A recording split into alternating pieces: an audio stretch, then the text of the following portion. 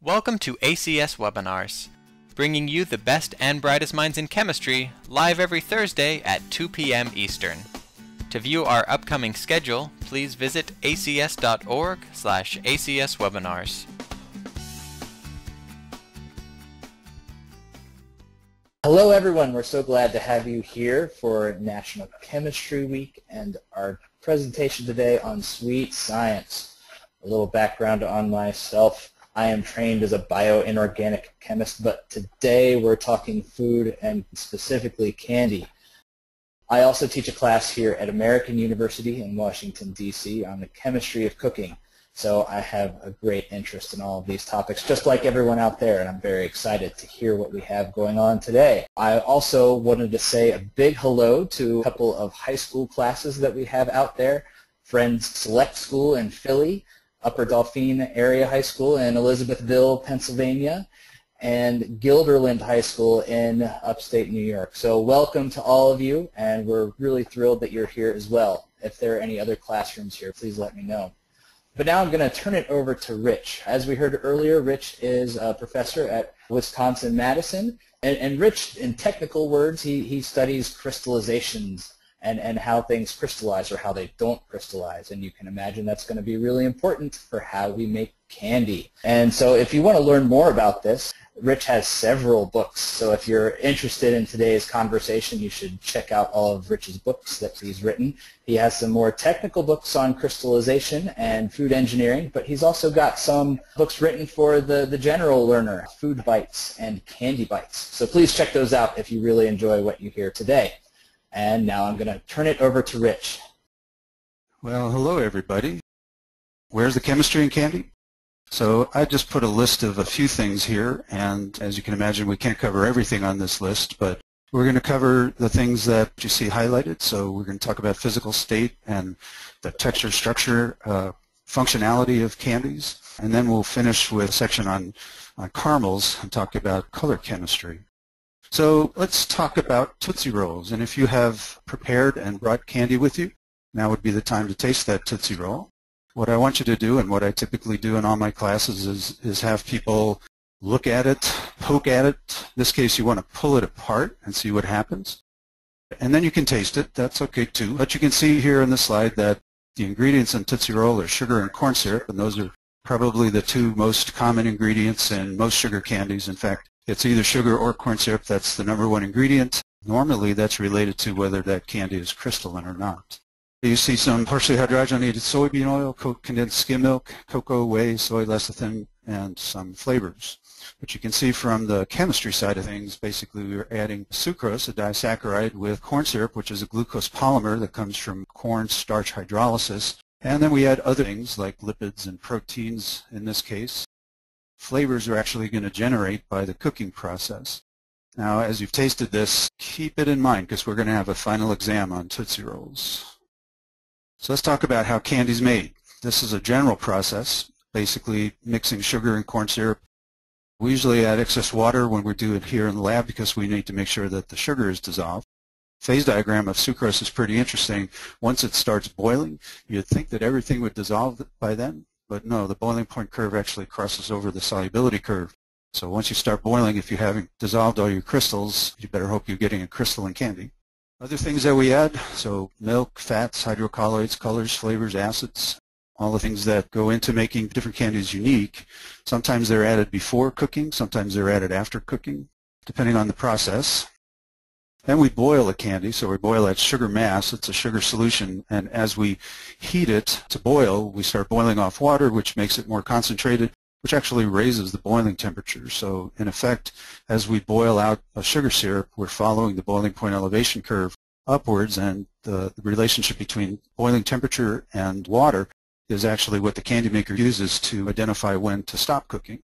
Once we've reached the right temperature, that means we've reached the right water content, then we cool, process, and form. That may be aeration as in a marshmallow, it may be crystallization as in fondant and fudge, it may be pulling on taffy hook or something like that. When you make candy at home, you use a candy thermometer, or at least many people do. And what's interesting about the candy thermometer is it's got these milestones, so to speak, at different temperature points. You might ask, well, what do those milestones really mean? What's the difference between a firm ball and a hard crack? So let's go through that.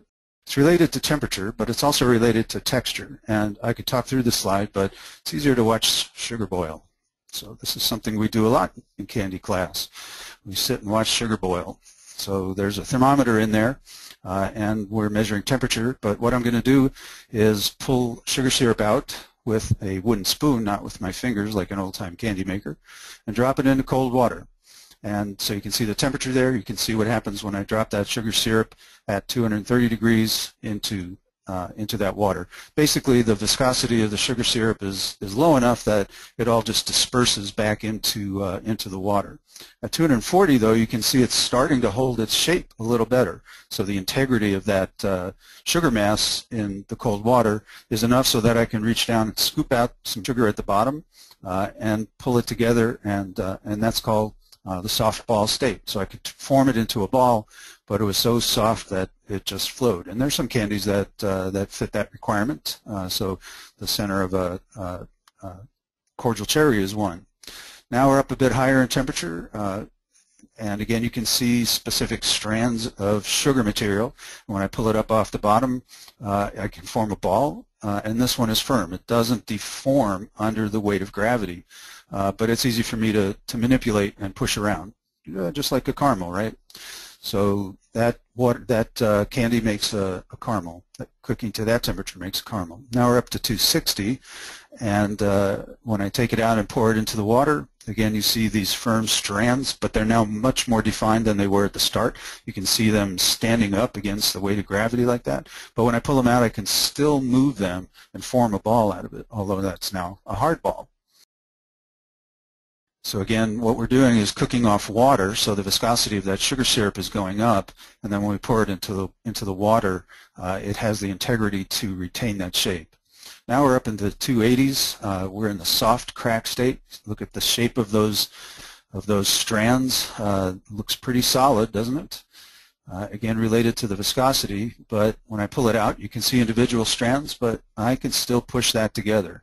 So they're not they're pliable enough that I can still push them and mold them and form them. So we call that the soft crack state. But here we are at 307. Pour it in cold water. That hot sugar syrup at 300 and some degrees cools down quickly to room temperature and forms it into a sugar glass. And that glass now I can break and it shatters. And that's what a hard crack is. And that's what a hard candy is. So hard candy is nothing more than sugar boiled up to a very high temperature, so it becomes a glass. So let's think about what that means, right? If I have 65% sugar in solution, those molecules are floating around, as in the top picture here. You can see there's relatively few sugar molecules and relatively a lot of water molecules. And so this is liquid sugar. It's pretty low viscosity, easy to pour. If we increase the concentration of sugar and decrease the water content, as we just did in that candy thermometer exercise, let's say we get up to 10 to 15% or 5 to 15% water, that's where we're into the hard ball and soft crack state. So it was really viscous, but it was still deformable. And so because it's viscous, we call it an amorphous liquid. So it's fluid, but it's like a caramel. It moves around, you can push it, but it can hold its shape under the weight of gravity. When we get up to less than 5% water, now we're so concentrated that the viscosity is high enough that we've actually exceeded the glass transition temperature. And this is really a second-order phase transition. Water molecules can move around a little bit, but basically the sugar molecules are kind of set in space, but not in a crystal lattice. They're set in as an amorphous, kind of frozen in space type system. So the sugar glass is also amorphous because of the random nature of the molecules, but because it's exceeded its glass transition temperature, we call it a glass. So hard candy is a sugar glass. So it's defined as where we have that transition from being more fluid-like to being more solid-like, although a physicist would say it's still a liquid because the molecules are still in random shape, but it's got the mechanical properties that make it seem like a solid. So you can see the viscosity is very high. It can easily withstand the force of gravity. And things that affect that glass transition temperature are the types of sugars. So each sugar has a slightly different glass transition temperature depending on its molecular orientation. The molecular weight of that sugar, particularly of a sugar series, a polymer series like a glucose polymer, So the higher the molecular weight, the higher the glass transition temperature. And water acts like a plasticizer, so the more water we add, the lower that glass transition temperature. Another way to look at it is if you're at high water content, high temperature, the viscosity is low, it's like a liquid, but the diffusivity, or a measure of how easily those molecules move around, is really high. As we lower water content, as we just did, and lower temperature, as we just did, that liquid becomes more and more viscous, and the diffusivity decreases accordingly. So in this range, the viscosity or the diffusivity is inversely proportional to viscosity. And eventually we reach a water content or temperature combination where that system passes the glass transition. And because of the way the molecules are packed together and the limited molecular mobility, you don't get sugar crystallization. Even though it's really highly supersaturated, we don't get sugar crystallization because of the molecular mobility. To demonstrate that, I'm going to use PEEPs. I don't know if any of you brought PEEPs along with you, but here's the ingredient list: sugar, corn syrup, gelatin, and then a few other things. Air is more than half the volume of a marshmallow, although it doesn't make up much mass. So sugar and corn syrup, and then gelatin is there to actually help hold the air bubbles together. So this is an example of an amorphous candy. When we pull that marshmallow PEEP apart, it stretches because of the gelatin that's in that matrix. And so you can see there's an amorphous sugar matrix with air bubbles inside, and that's what essentially the structure of a marshmallow is. If you look closer between the air bubbles, that's where the gelatin is. It unfolds at the surface of an air bubble. And then if you look at this under an electron microscope, you can see the air bubbles and the amorphous phase. And so here you can see all of those together. Everybody knows when you put something in liquid nitrogen. So I've seen Tygon tubes, I've seen roses put in liquid nitrogen, but my favorite is a PEEP. If you look at this website, peepresearch.org, these are people with too much time on their hands, but they have some pretty nice pictures of PEEPs after they've been in liquid nitrogen and how they shatter from that. And so what's happening is the glass transition temperature of a marshmallow, because of the high water content, is below minus 40 degrees. So we have to get it colder than that to get it to turn into a glass. But interestingly, you can see from also from this that those of you that like to open the package of PEEPs and let them harden before you eat it, what's happening is it's losing moisture, and as it loses moisture, its glass transition temperature goes up, causing it to be harder and harder. And so what you're doing really is playing with candy chemistry. So we can categorize confections based on their crystalline state. So we're going to talk about hard candy and caramel, both ungrained confections. Go ahead and taste the Lifesaver and Jolly Rancher. My suggestion is you do the Jolly Rancher first and then move to the Lifesaver. And while you're doing that, I'll talk a little bit about hard candy and sugar glass, right? So as we've just learned, a hard candy is cooked to the hard crack state, somewhere around 305 degrees Fahrenheit, and then it's cooled quickly. And so the molecules of sugar, even though they're highly concentrated, don't crystallize because we've exceeded the glass transition condition before crystallization can occur. So cooling is a faster process than crystallization. Because of the molecular arrangement of sugars in there, the colors and flavors are distributed uniformly throughout. So if you were to break it in apart or look at the pieces of it, the color and the flavor would be distributed uniformly because there's still space between the sugar molecules. And that's distinct from a rock candy where the color is just on the surface. In fact, sugar glasses used to be used in the old westerns, so that's not a sugar glass. That's actually a polyurethane breakaway glass. But in older westerns, they actually did use a sugar glass to allow the bad guys to get whacked over the head with the bottle or somebody to get thrown through the window and not have to worry about being cut, right? So the problem with real glass, window glass, is that those silica molecules have a glass transition temperature that's well higher than that of a hard candy. And so it's really sharp, and the edges are sufficient to draw blood. That's why your mother says don't play with glass, because if you break it, it can cause all kinds of problems, right? But interestingly, that's what a sugar glass was used for in the old days. They were not stable because they pick up humidity, they pick up water, even in relatively low humidities, and then of course when it warmed up during the day it would start to sag and they would lose all the characteristics of it. So let's look at the sugar profile in a hard candy. So we add sucrose together with corn syrup, and corn syrup is a mixture of glucose polymers from a degree of polymerization of 1 all the way up to 15 to 20 or so. We've only got listed here up to maltose, which is a DP of 2, and then the higher saccharides are 3 through 15 or so. And you can see here that this particular study of European hard candies, by the way, showed a range of water contents, a range of fructose content, and most hard candies do not have fructose added, and so the fructose content comes from inversion of the sucrose. At high temperatures, that sucrose molecule hydrolyzes, leaving a mole of glucose and fructose for each mole of sucrose, and so that fructose candy that had 8.6% fructose was one that sat around for a long time at high temperatures and probably will have some problems associated with it. Interestingly, it's this mixture of saccharides plus the water content that determine the glass transition temperature of that hard candy.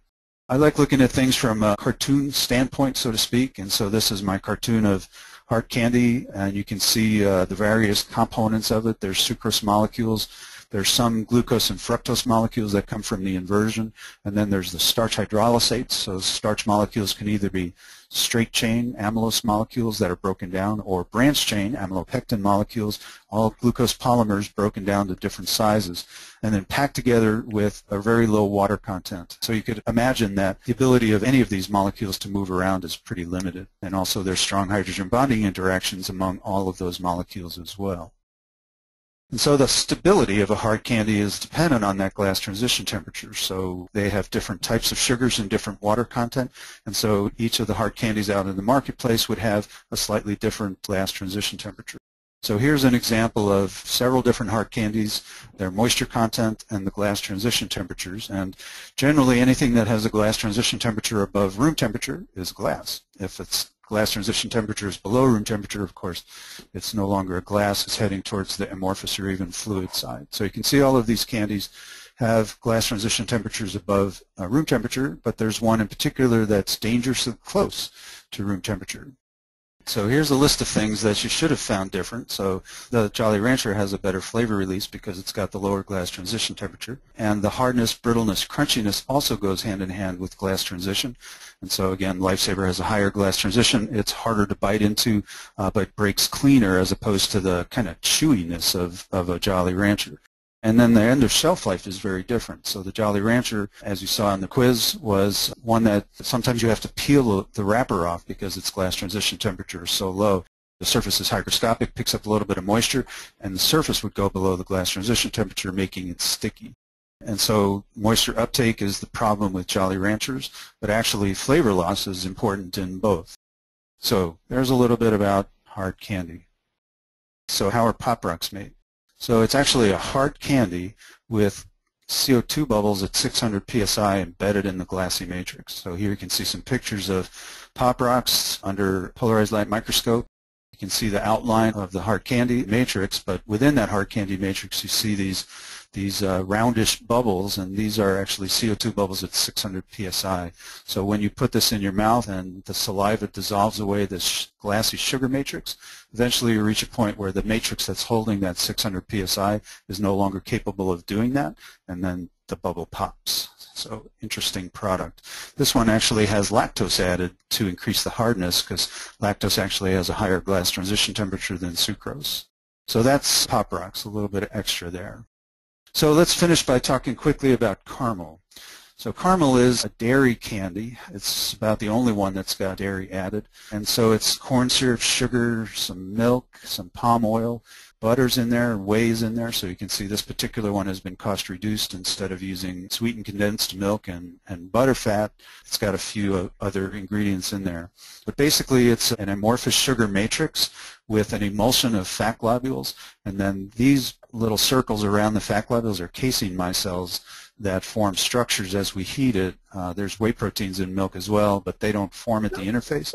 They may actually interact with casein micelles and cause some issues. But that's what a caramel is. But I'll ask you what causes the browning reaction. There's two classes of browning reactions.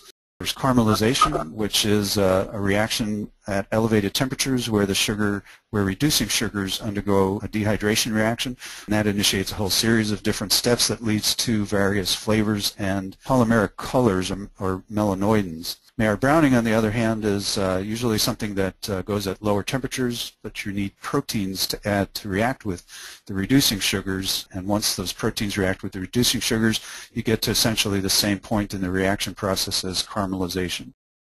Maillard browning. Maillard comes from this fellow here, Louis Maillard, chemist back in the early 1900s who first understood this chemical reaction and all the complexities of the steps involved, and so the reaction was named after him. So Maillard browning, again, is a reaction between reducing sugars and proteins that produces classic aromas that depend on the initial materials. So other examples of Maillard browning reaction would be the browning on the toast. Actually, meat browning is an example of that. Cocoa bean roasting is another as well. So you can see here the general path of the reaction, and it's pretty complex. So there's a number of different steps, and not surprisingly, because there's a number of different steps, there's a number of different things that can influence what the final products are. So here's a list of things that distinguish between coffee roasting and caramel and chocolate roasting. So mostly it comes down to the nature of the substrate, so what types of reducing sugars and their concentrations do you have. What types of proteins or amine sources do you have as well? So it's those substrates that start the reaction. The general path of the reaction then can be influenced by things like water content, temperature content, and pH. So all of those things are things that influence that reaction and govern the flavors and color effect that comes from those reactions. Caramelization, on the other hand, will occur without proteins, but you need to go to higher temperatures to get that to go. There's some interesting research going on at the University of Illinois on sugar caramelization and how apparently it's not as simple as we think. So this is a reaction of reducing sugars, again, produces colors and flavors and other products that are very similar to those that come from Maillard browning. So in fact, it's often very difficult to distinguish whether a caramel has been made by a caramelization reaction or by a Maillard browning reaction. So caramelization is also influenced by the types and concentrations of sugars. Again, you need reducing sugars to do this, but sucrose actually works even though it's not a reducing sugar, because at those high temperatures it inverts or hydrolyzes, creating fructose and glucose, which are both reducing sugars, and then the reaction goes. Temperature, again, you need high temperatures, water content, and pH. You can see here some pictures of sugar syrups boiling and changing in color. You kind of could see that in our candy thermometer example as well. But here's a really good example. I spent a couple hours one afternoon, one hand stirring one pot with just sugar and corn syrup, and the other hand stirring another pot where I had a little bit of evaporated milk, and they followed the same temperature time protocol, and I took samples every 10 degrees so that you could see what influence the protein has. So it's really remarkable that even at 260 degrees, sugar and corn syrup have essentially no additional color because there's no protein, so there's no Maillard browning. It's only once you hit 270 or 280 that you start getting caramelization, whereas at 260 that protein effect is giving a really, really brown type of color.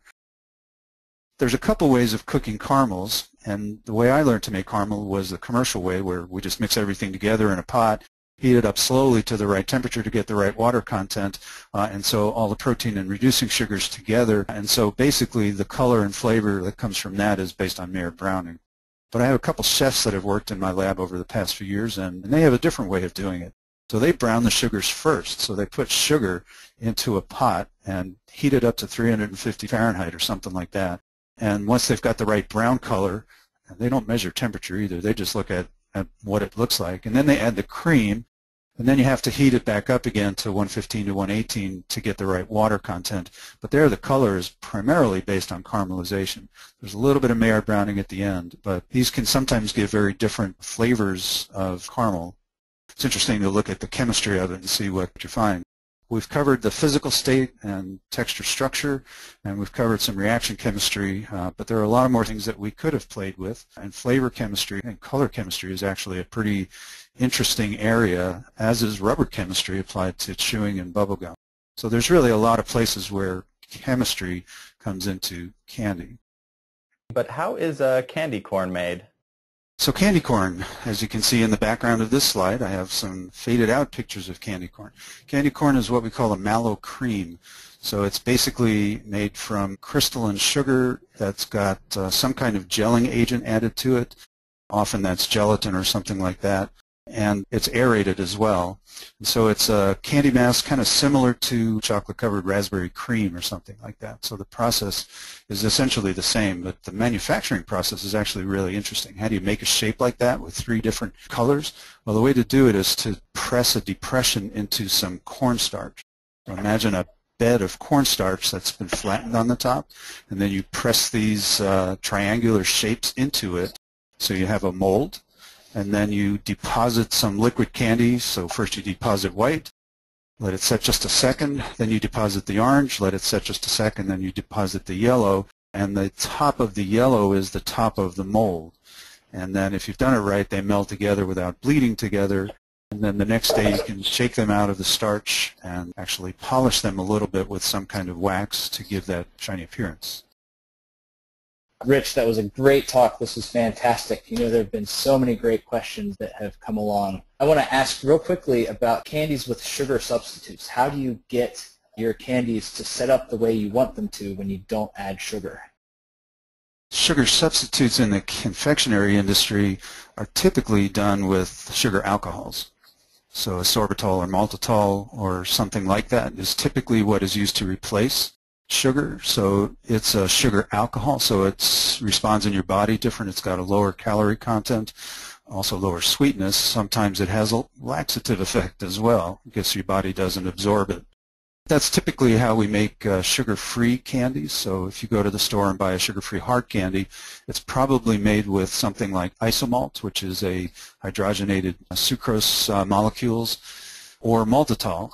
But basically it's made in the same way. They have slightly different properties, so their glass transition temperatures are different, their crystallization properties are different, but essentially all the things we know about sugar apply to polyols as well. Interestingly though, with a sugar-free you have to add high-intensity sweeteners because they don't have enough sweetness. So something like sucralose or ACE or something like that is added. I hope that answered that question. Yeah, I think that was great. We've also had several questions on resources for putting candy science into general classrooms. And I had a brief answer. The ACS has a couple of really nice resources. The Journal of Chemical Education is one. But also to go along with that, I think a lot of the questions that we won't get to today can even be handled by this too. Rich's book, Candy Bites, has encyclopedic the knowledge that is in there. There are all these questions on candy corn, and I was thinking, well, there's a whole chapter in Rich's book on candy corn. We're not going to be able to get to everybody today, but I do encourage you to go out there and purchase this. Rich, I'm wondering if you know anything about 3D printing with sugars and what transitions the sugar needs to go through to enable that, and how that all works, and sort of what the final state of the sugar is. That's an interesting question because we were just discussing that in my lab group last week, even to the point of toying with the idea of buying one just to play with it and see what we could do. So I have some skepticism about the things we can do with 3D printing because of the phase transitions that have to happen to get the structures that we want in foods. So it's easy enough for certain things, but I think some things it's going to be very, very difficult to do. Boy, some of the complex structures that we see in, like a marshmallow, I don't see how that's going to happen in a 3D printer. It really is amazing. Can you comment on perhaps what factor you think is more important for flavor release? Is it candy shape or the glass transition temperature? Well, if you think about it, what signals release of flavor in your mouth? It has to do with how that piece breaks up. And if it's a hard candy, you have to dissolve it away, and the harder to dissolve it away it is, the slower the flavor release. So there the glass transition temperature is very important. In other confections it may not be nearly as important, and how you bite and how you break the structures is much more important in how the flavor comes up. So remember, talk about it as flavor, but really it's aroma. So we have to break that structure, allow those flavor molecules to come release into the air, and then that to transcend up into your nasal cavity where you actually smell it, right? So it's a combination of that aroma and then whatever sense buds you have on your tongue that interact with things like sweetness and sourness. So it's a really complex set of things. The important question is, how does that product break up in your mouth? Okay, thank you. Can you describe for our audience the state of sugar in cotton candy? So what's going on with cotton candy? Oh yeah, that's an easy one. And if you were here for my regular talk, I'd have cotton candy made for you by now. So to make cotton candy, you take crystalline sugar, and that crystalline sugar has colors and flavors embedded on the surface or adsorbed on the surface, right? So it looks like it's colored sugar, but it's only stuff on the surface. You pour that into the center of the cotton candy machine, and it's a spinning machine that has a heating element inside. And basically it heats that sugar up above its melting point. So you're going into a molten liquid state at above 190 degrees C as the sugar melts. Now you have a liquid inside that spinner, and because there's holes on the edges of the spinner, that liquid is centrifugally blown out of those holes into these fine strands or floss. And as soon as it comes out, it cools down to room temperature, and so it goes down below the glass transition temperature, and it sets up into a glassy state almost immediately. However, because the strands are so thin, they don't break, they don't shatter, you can actually collect them on a cone and make a cotton candy cone. But because of the high surface area, it's really prone to picking up moisture. So again, what I do in class is I make a cone of cotton candy, and then I set it down on the cotton candy spinner, continue my talk, and come back to how it picked up moisture. The moisture diluted things, and then it eventually recrystallized. Okay. So we have a question from one of our high schools in Philly. And the question is how are gushers made? With a proprietary technology. I've asked them that. So there's a number of ways that you could embed a liquid inside basically a jelly candy. So that jelly candy, the outside is a flavored sugar solution that's firmed into a gel by some kind of gelling agent. Often it's gelatin, sometimes it's gelatin plus starch, and pectin might be in there as well. And so you need that firmness to give the texture that you're looking for, but somehow you've got to put that liquid inside. So there's a number of ways to do it, and again, I don't know exactly how gushers are made, but you can find heart candies that are made with liquid centers as well. And basically they're pulled into a rope, and then inside that rope of heart candy would be, well, still plastic material, would be pumped the liquid center, and then it's pulled into a long rope. So imagine a snake of a certain 1-inch thickness or so, and then it goes into a cutting device that actually crimps the edges, keeping the liquid inside. I don't know if that's how they make gushers or not. Okay. Along the lines of candies with multiple textures, can you talk a little bit about chocolate-covered cherries? Oh yeah, I could talk about that all day. Yeah. So actually it's one of the exam questions I use in my candy class, right? How do you get that liquid center in the middle? There's actually multiple ways that you can do it, but the most common one, if you look at the ingredient list of a cordial cherry, you see this magic ingredient called invertase. Invertase is an enzyme that breaks down sucrose into glucose and fructose. The way I've seen it made, so the plant that I visited made a really hard fondant with a cherry inside through depositing means, and then enrobed that piece with chocolate. But they had the fondant so firm that it could go through an enrober and be coated in chocolate. And then over time, the invertase broke down the sugar in solution, changed the phase equilibrium. Eventually you end up with that liquid center as the invertase breaks down the sucrose. Okay. In some of the candies that do set up and harden, what size are the crystals in these candies when they start to push out water? Is there some sort of gauge that you can give us for sort of texture that we feel in crystal size? So there's a standard threshold detection limit that we throw about in the industry. I'm not sure that we have a really good study that documents it, but typically we say in most sugar candies that critical threshold size is between 15 and 20 microns. So the same applies for chocolate, which is 2/3 of chocolate is actually particles, including sugar crystals. And if those particles are bigger than approximately 20 microns, or there's enough big ones, then you can start feeling it in your mouth. So a really good chocolate would have particles that are less than 15 microns, nothing above 20 microns. So good question. That's a sensory question. And actually, while I'm at it, I guess I would encourage you to do another candy experiment, but this time on chocolate, and get 2 chocolates. So probably the 2 best are chocolate chip, and I would recommend a Dove Promise. And then taste those and see if you can feel the grittiness in your mouth and think about what those particles might be like. Excellent. I think we're all going to go out and try that one later.